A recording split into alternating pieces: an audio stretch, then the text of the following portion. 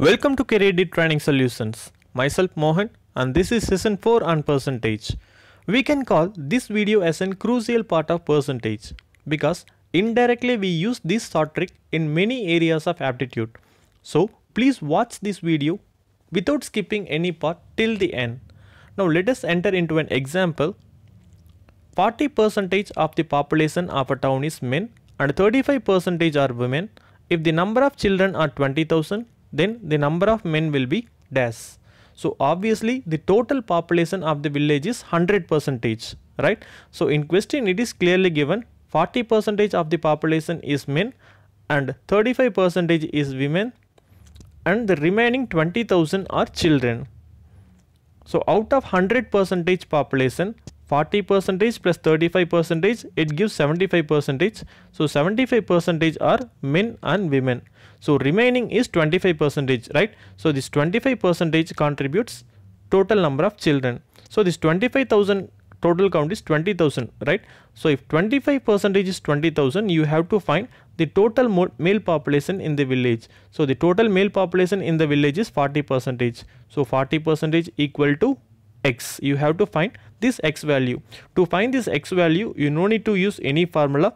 Just cross multiply it. X into 25 equal to 40 into 20,000. So this gives X equal to 32,000. So totally there are 32,000 men in the particular village, right?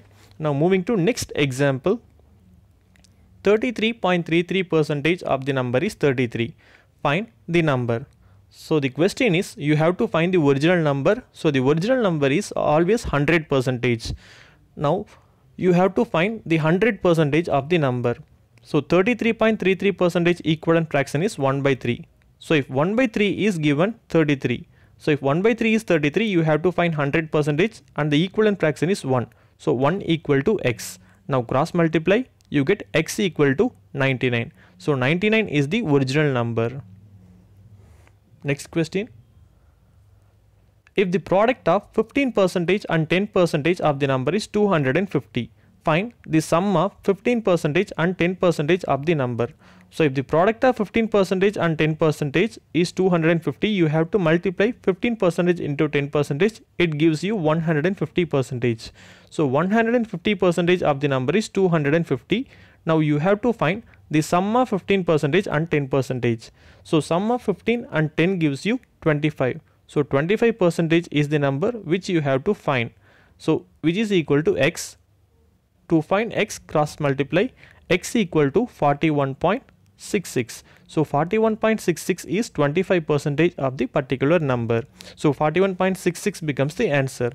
So this type of short tricks will help you to solve the simplification problems easily. So please keep on practicing to get the concept clearly. So before winding up this session, please subscribe my channel. Click the bell button to get instant notification, like the video and share this video to your friends. If you have any doubt regarding this video, please post it on the comment section below. Thank you for watching. Have a nice day.